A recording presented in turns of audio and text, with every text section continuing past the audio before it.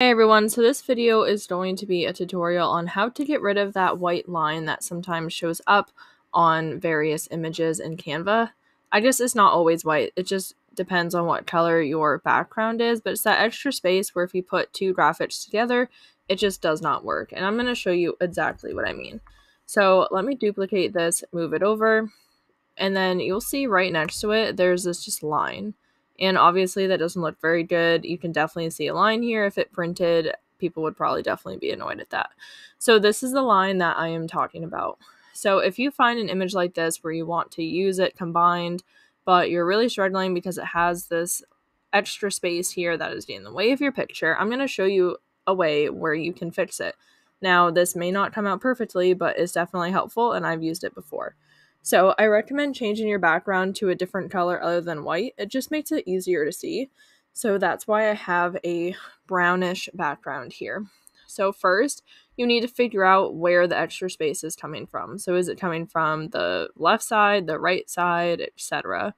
So how to do that is I zoom in and I highlight over it, and it'll show a purple outline of the image that you're on. So if you look closely, to the left of the purple outline, I can see some of that brown background. So that means that it's not part of this picture. Now, if I do it to the left one, you can see that the brown outline is to the inside. Now, this is really hard to see in very little, so you may have to zoom in even more. Let me zoom in a bit more. Hopefully you can see this line even better now. It's right here. So see how the purple is just along the edge, and then over here, the purple is on that same edge, but I'm on the other picture. So that means that the brown is coming in. So let me zoom out a little bit. So one way to fix this is, well, at least this is the way that I normally do it, is to double click. So let me go back out and do that again. Double click on whichever image or graphic you want to, and then see these little lines here, this little arrow? This is where you can kind of crop it. So you just want to crop it enough where you're covering that area. So I don't want to crop it that much. Like, that'd be way too much. And I just want to crop it like right there, just enough to get rid of the little extra line. Move it over so it lines up.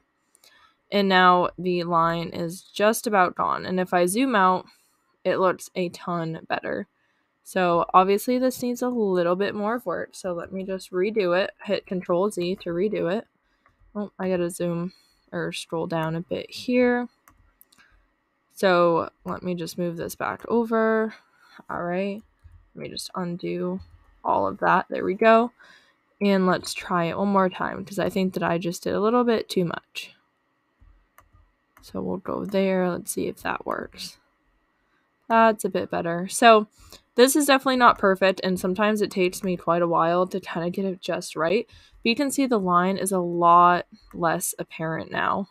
And if I zoom in, you can definitely still see it, but honestly, like, if you get it really close when it prints, it's not usually very visible. But this isn't going to work for all of them, and I would want to work on this a bit more to make sure that it actually lined up a bit better. Although I think this is pretty good. It may just need some small adjustments, but overall I'm pretty happy with it. And if you go too far, I just want to show you what that would be like. Going too far would just mess it up. So see, like, this box like does not look right at all, but there is no line.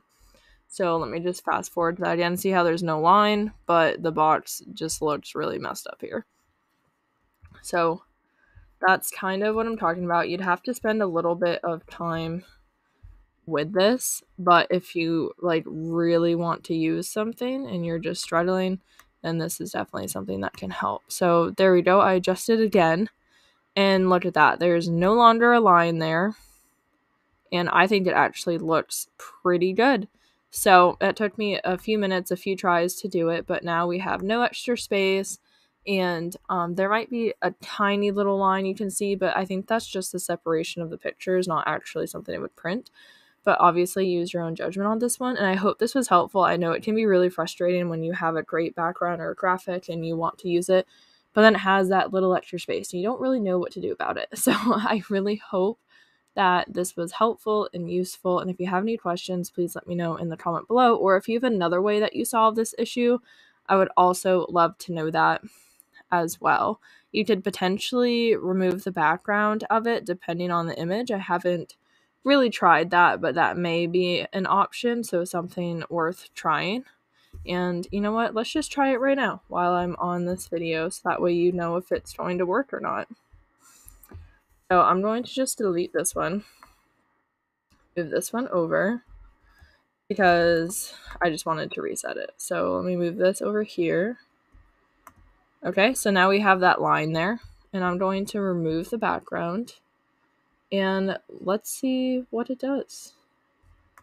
Or actually, nope, I can't remove the background on this one. So that kind of made sense how there isn't actually really a background. So never mind, we're not going to try it.